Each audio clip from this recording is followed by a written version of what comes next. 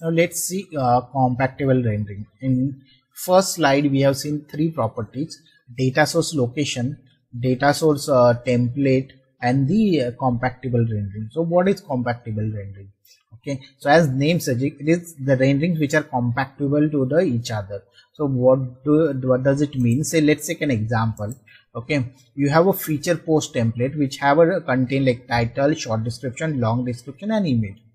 And there are two components where one component is displaying like image, title, short description like this, okay, horizontally, whereas another one is a vertical presentation where you have an image at the top, then title, short description, read more. If you see, it is using the same what you say data. Okay, so if you replace this first component with another, there is no need to change the data. So I mean, there will not be any issue because it is using the same field, same number of fields, same fields. Okay, so these are called as a compactable rendering. Now, why we use the compactable rendering?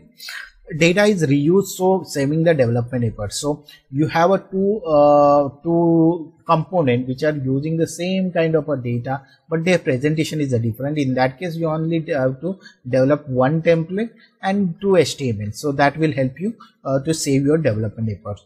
Then you have a you will give the options to the authors to display this content in a multiple ways. Like you see here, it's one is a horizontal, another is a vertical. And again, this will easily, I mean, if you use the compactable rendering properly, then user can redesign the pages. If they want is horizontal component, vertical component, they can adjust those. So that's the reason compactable rendering will help the editor to redesign the page. Okay, this is why we use the compactable rendering. So compactable rendering are basically a rendering which are using the same type of a template, but it represents the data different way. Okay.